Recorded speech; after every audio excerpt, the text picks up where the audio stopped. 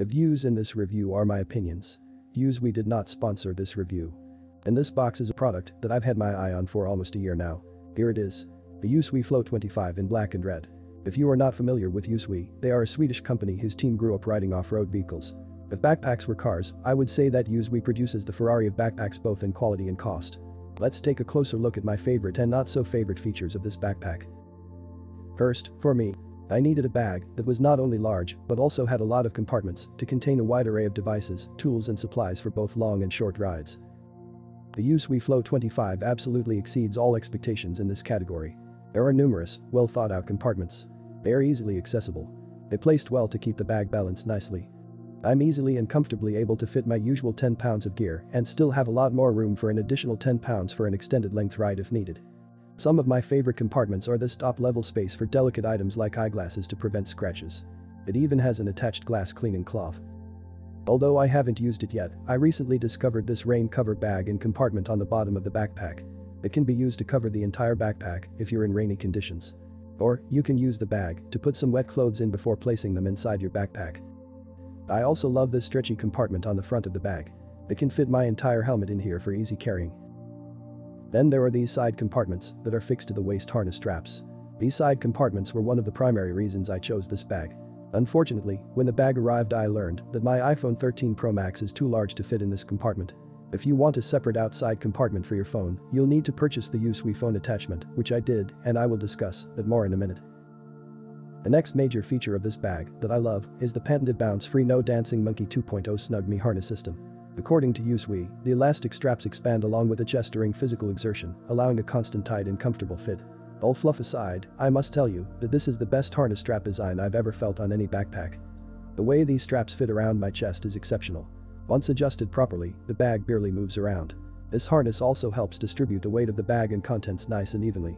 This bag has literally taken a load off my lower back. These shoulder straps are also what helps make the Snug-Me 2.0 harness work so well. On each of these straps there were also quick click attachment points for modular front pocket solutions. It is here that the cell phone compartment accessory I purchased separately is attached. Although USWE calls this a quick click attachment, I found attaching an accessory to be not so quick. You have to bend and try to slide all 4 of these little connectors into these tiny slots to get it to lock in place. The connectors are super small, which make them hard to see without my glasses. Let's next talk about a feature that USWE calls a C-certified full back SASTEC protector LEV1. According to USWE, it is designed to protect and stay put on your back in high-speed action. The protector is a hard foam plate that is inserted between your bag and your back. This insert is heavy. It weighs more than half a pound. Although I don't do a lot of high-speed riding, I don't know what it is protecting your back from or why this is listed as the primary feature of this bag on the USWE website. Maybe if you are doing a backflip and you land on your back, this protector will keep the contents of the bag from hitting your back. So I decided to contact USWE for an explanation of how this protects your back. Basically, they stated that there was high demand for back protection from their sponsored athletes. They also stated that I probably don't need the back protector and should remove it. Now here are some other details about this bag. This bag is expensive. It's probably the most expensive backpack on the market right now. Currently it's listed for $229 on the USWE website. I ordered it from the USWE website using a 15% off promo code, and that brought the price to about $161 including shipping. I've put links to the USWE website in the video description if you would like to find out more about this bag. This brings me to the next add-on accessory, which is the action camera mount. I normally wear the Stuntman Pro action camera harness system.